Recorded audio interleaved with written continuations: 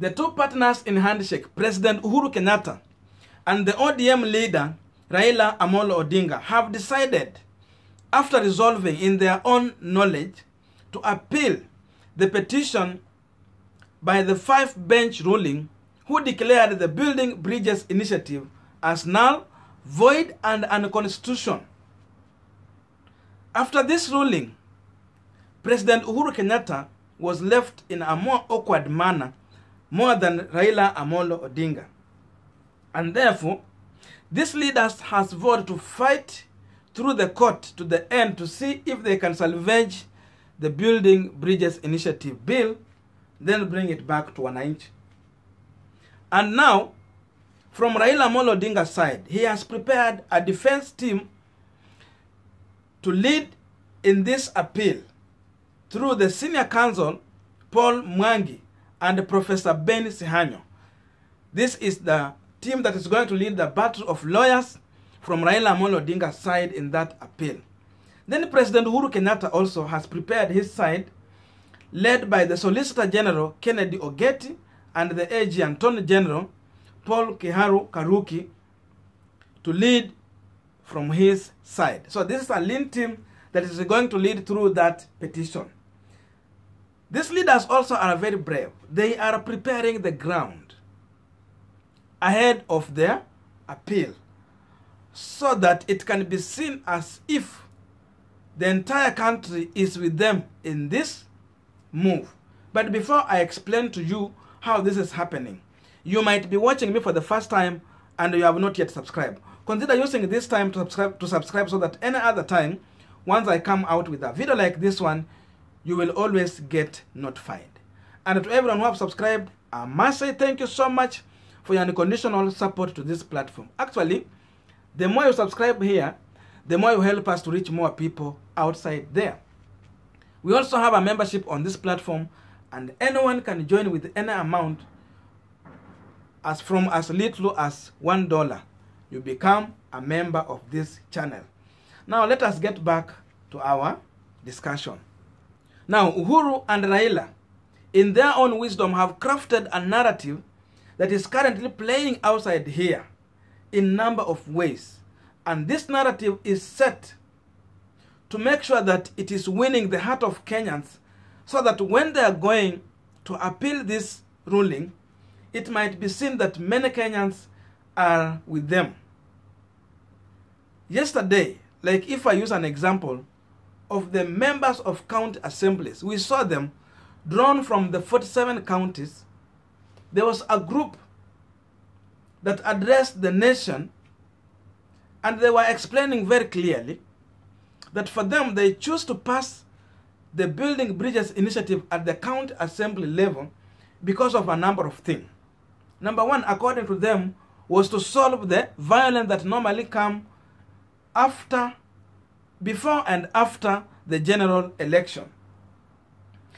According to them, Building Bridges initiative had come with a formula that was going to solve the issue of winner takes it all.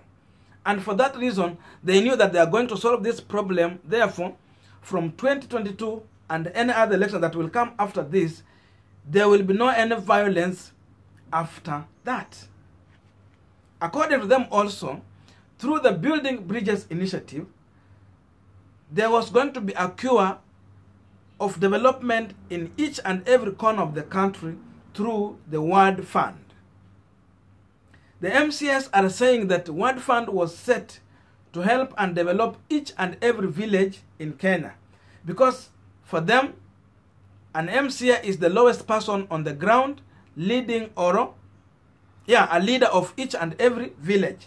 So if they are going to get money, this money was set to solve small problems and develop each village down there. According to them, the ruling by this 5-judge bench is seen as anti-development of the Wanjiku. So that is the pace they are trying to set there, so that anyone will see this ruling, and it is going to set a presidency whereby if the other judges are going to make the ruling, should consider these things these leaders are saying here, such that in case they rule against the wishes of the BBI partners, then also they will be seen as the anti-development.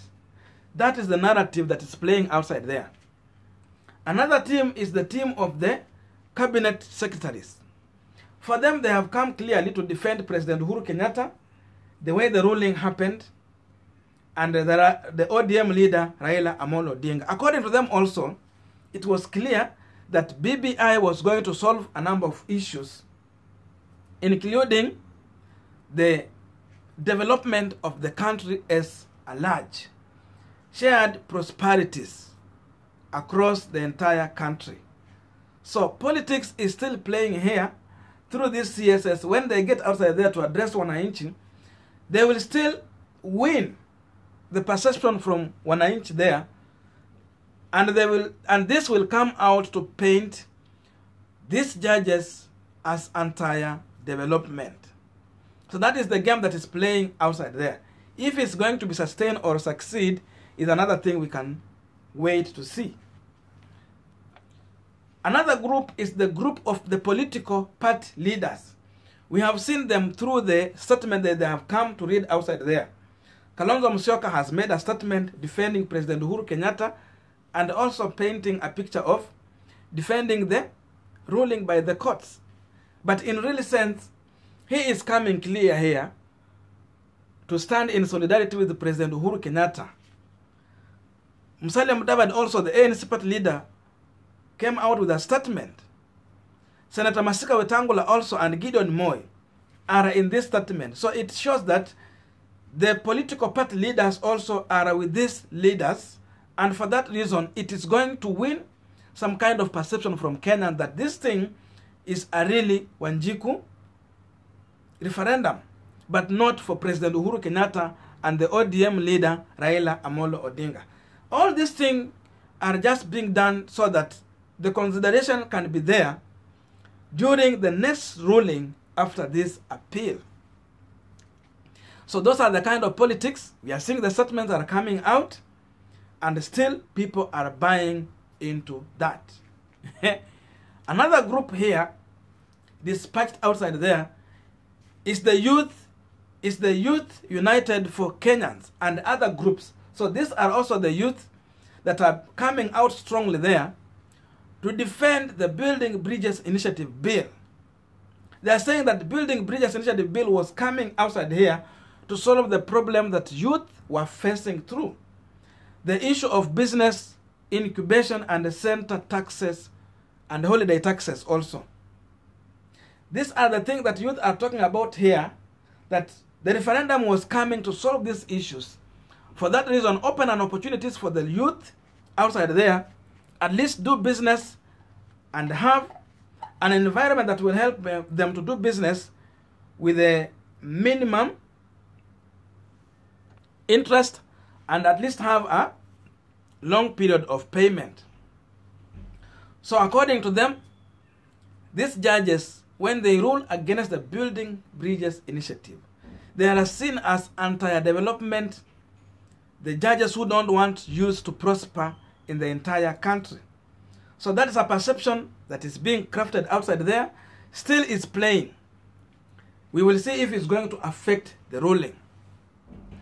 Another issue is the issue to do with the gender parity rule. The CJ, former CJ, David Maraga, advised President Uhuru Kenyatta to dissolve the parliament after the parliament failed to reach the gender parity rule. The number of women and men in the National Assembly and at the Senate is not meeting the 2010 Constitution. For that reason, these women are coming out in a strong statement saying that Building Bridges Initiative was coming outside here to solve such problems. And therefore, anyone trying to stop this is the entire women. Because actually women are the ones who is underrepresented. So for them, they want to build a narrative that will see this ruling as the entire women in the country. If this thing is going to affect the next ruling or not is a time to tell. But it's a perception that is being created outside here, a perception that is being played outside here.